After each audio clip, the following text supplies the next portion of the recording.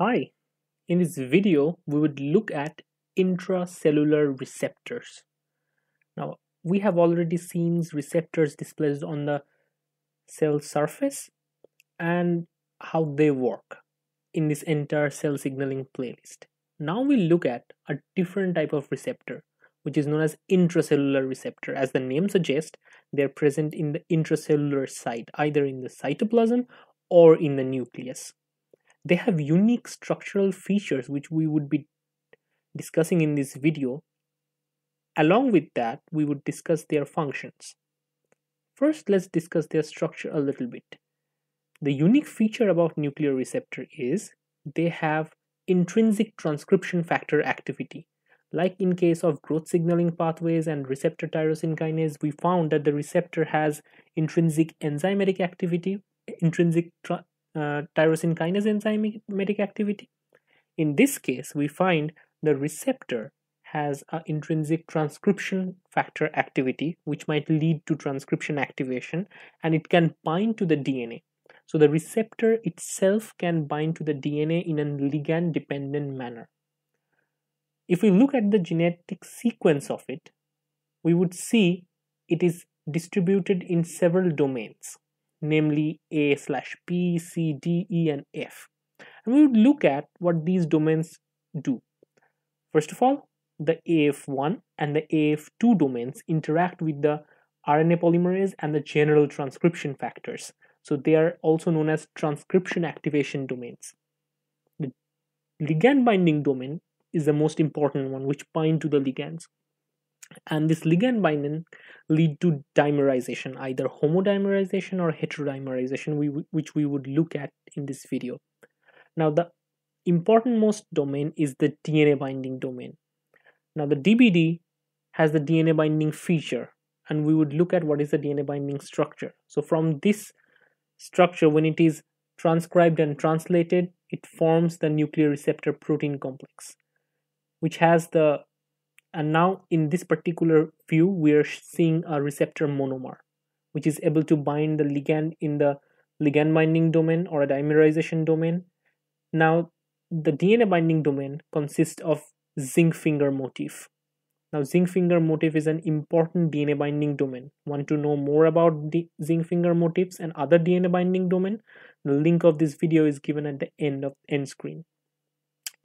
Now, the zinc finger motif, which is present in the DNA binding domain, binds to the major groove of the DNA, and several groups projecting out from the zinc finger domain alpha helices actually interact with the bases present in the major groove. And depending upon the bases that are projecting out of these alpha helices, determine the sequence specificity where these nuclear receptors actually bind.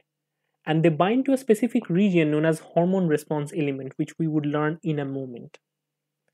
So far, we have seen signal transduction paradigms where the ligand binds to the extracellular receptor, which is displayed on the membrane surface. So the ligand is external ligand, and then a cascade of second messenger and many other intermediate molecules relay the signal to the nucleus, which might lead to a transcriptional change.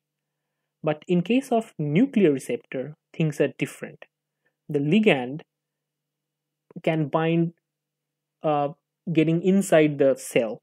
So the ligand is freely diffusible from the membrane. And we would learn about the ligand in a moment. But at normal states, there are two different kinds of intracellular receptor. One, which is residing in the cytoplasm, such as this particular receptor. Once it is residing in the cytoplasm, it is in an inactivated state, and that is stabilized by heat shock protein 90.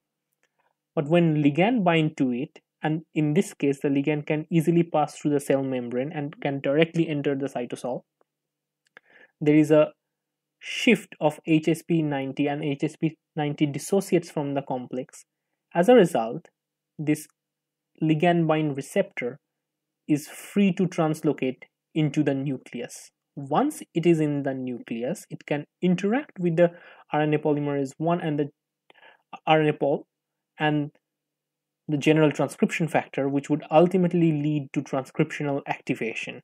So we can clearly understand that ligand-mediated transcriptional activation is the mode of action of nuclear receptors. Now, if we look carefully and in a lot more details about the nuclear receptors, we will understand that there are several motifs onto the DNA where these intracellular receptors can bind. For example, if we talk about estrogen receptor, there would be a estrogen response element, which is a specific hexameric sequence followed by a gap and another hexameric repeat sequences. And in these particular sequence feature, the zinc finger motif of the receptors actually bind. They generally bind in format of a homodimer in case of these steroid receptors. The homodimers first bind to the ligand, then they translocate as a dimer into the nucleus, where they can lead to transcriptional activation. Now, there are other kind of nuclear receptors which are already present in the nucleus. They are intracellular receptor, but moreover they are nuclear receptor. They are not located in the cytoplasm. So they are located in the nucleus, sitting on the DNA, waiting for the ligand to bind. But while they are not bound to the ligand, they are generally bound with the repressor complex, such that transcription cannot happen at that moment. But the moment when the ligand is binding to the receptor, the repressor complex is dissociated. As a result of derepression, RNA polymerase can bind and other general transcription can bind to the DNA, and that lead to transcriptional activation. Looking at a lot more details to it, we would understand mostly these receptors are actually heterodimer. Retinoic acid receptor and its family fall under these classes. Just like estrogen receptors and other steroid receptors, it has specific retinoic acid response element where it binds, but it forms generally a heterodimer. Only one of the monomer of these heterodimer complex bind to the ligand. The other doesn't bind to the ligand.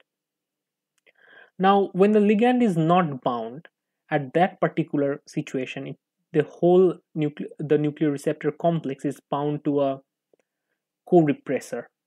Mostly, the co-repressor is found to be NCOR and SMRT in case of retinoic acid receptor. These are just names, but these are co-repressor complexes. Mostly they are associated with histone deacetylase, which can really deacetylate the chromatin near this region and make that chromatin more compact and inappropriate for transcriptional start. Now let's see what happens when the ligand binds. When the ligand binds, that leads to a conformational change in this whole complex.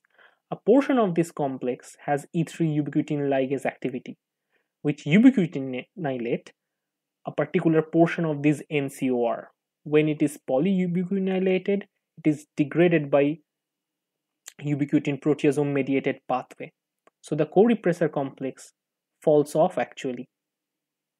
Now, when the repressor complex is gone, in presence of ligand, the activator or the coactivator can bind to this dimer. Along with this coactivator, several components such as histone acetyltransferase, histone methyltransferase, nucleosome remodelers, etc. can bind to it. We can name that an activator complex. As you can understand, histone acetyltransferase would acetylate the histones near this region, making the chromatin more accessible towards the transcription factors. Histone methyltransferase can also transfer several methylation to the histone residues which are activatory. Nucleosome remodelers can change the spacing and change the density of the nucleosomes, freeing up a space for transcriptional start. As a result of this activator complex binding, the general transcription factors and the RNA pol 2 can bind to the promoter and lead to transcription activation. We pretty much covered the mechanism, at least the basics of it, how nuclear receptor works at a molecular level. Let's take an example that these two distinct paradigms where we calling the first one as a cytoplasmic receptors, where the receptor is residing in the cytoplasm, later get translocated into the nucleus, and second one where the receptor is already in the nucleus and waiting for the ligand to bind for starting the transcription. So glucocorticoid, mineralocorticoid, androgens, progesterones, and vitamin D fall under the first category of cytoplasmic receptor. Both of these categories are actually intracellular receptors, whereas retinoic acid receptors, thyroid receptors, PPAR, and liver X receptor, all these things falls under the nuclear receptor category. We also discussed the similarity and dissimilarity of mode of action of these two different regimes of intracellular receptor pathways. Now, have you ever wondered that what are the difference between major growth signaling pathways and nuclear receptor signaling pathway? So the growth signaling pathways takes a lot of time because there are so many intermediate mediators that convey the signal to the nucleus, whereas nuclear receptor signaling is pretty fast, right?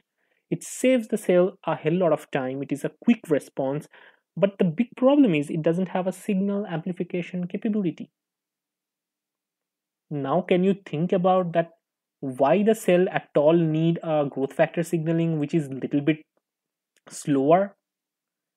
And if the cell has an option to use a signaling paradigm which is way more faster and quick, important for quick response, why at all we have signal amplification system? The whole answer lies in the demand. There are many cases where the ligand is less and you need to really amplify the signal coming from the ligand in order for the nucleus to understand. Some of the cases the ligand might be abundant. In that situation, signal amplification is not required. Rather than a fast and quick response is preferred. We would learn about more of these kind of discussions in a different video. But for now, we're pretty much done with the concept of nuclear receptor and how they work at a molecular level. So I hope this video was informative. And if you like this video, give it a quick thumbs up. Don't forget to like, share, and subscribe. And thanks for listening. Please comment, and your comment gives me so much motivation to make new videos. So don't forget to comment. Thank you.